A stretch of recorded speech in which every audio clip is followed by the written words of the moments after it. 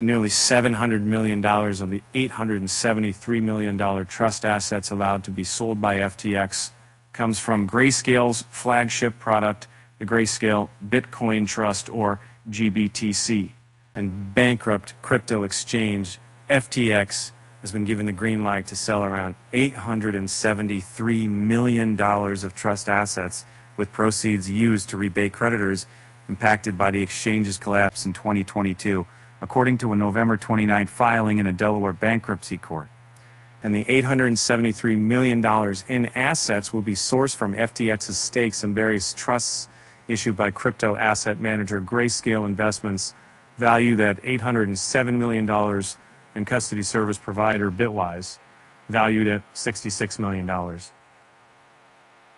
And while the court document references a total of $744 million in assets, this is due to the valuation figure being as of October 25th, 2023.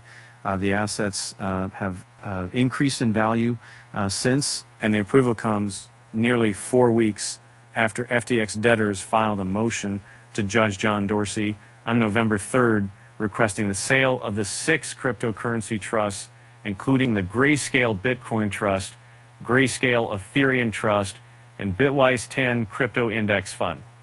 FTX currently owns over 22 million units of GBTC, Grayscale's flagship Bitcoin product, now worth $691 million, while its 6.3 million shares of ETE are now worth around $106 million. Grayscale's Ethereum Classic Trust, Litecoin Trust, and Digital Large Cap Trust are the 3 other trusts that FTX can now sell to recoup funds for impacted FTX customers.